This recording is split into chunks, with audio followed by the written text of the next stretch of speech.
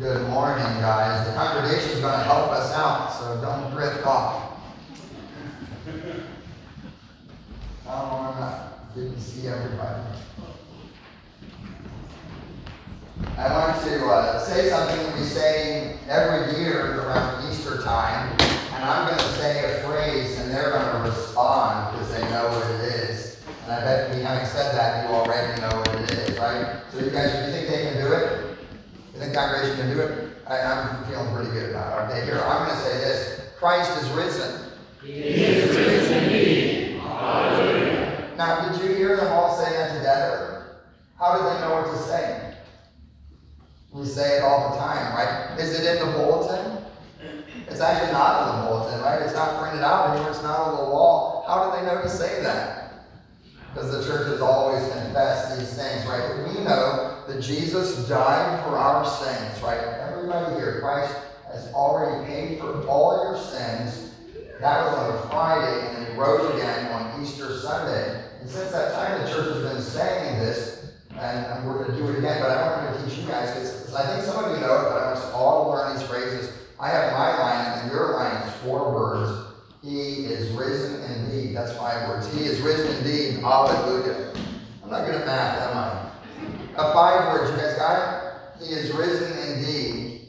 Hallelujah. So let's try it. I'm going to say my part, and everybody respond. Congregation. Christ is risen. He is risen indeed. Hallelujah. Now, the reason I want us to know that is he's saying at Easter, and as you know, Easter is a Sunday, but Easter is a season also. But then this other thing, when can I say that? All the time, right? All the time. Because Christ, he died on the cross, and he rose again. So guess what's true now? He's still risen. Isn't that right? He's still risen. Christ lives in heaven, reigning on his throne. And so he rose from the dead, but he remains risen forever. So we can continue to say it. And adults, the reason I want to share this with all of us is I've noticed that sometimes I say it like in different times of the year, and I catch everybody not ready to respond.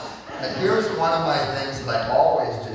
Every single time we have a funeral, some of you have seen this, if we have a funeral and we're out in the cemetery, I think we need to confess, right? That Jesus lives. And so I always say it, and we had one this Friday, and guess what half the people did? They did nothing. They looked at me like, you can't say that on Friday. Can I say it in July? Can I say it in August? Can I say it in October? Can I say it at Christmas time?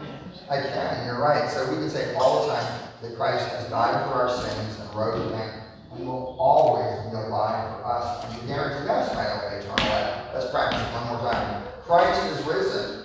He is risen indeed. Hallelujah. Be ready for that anytime. You never know when that might happen. You guys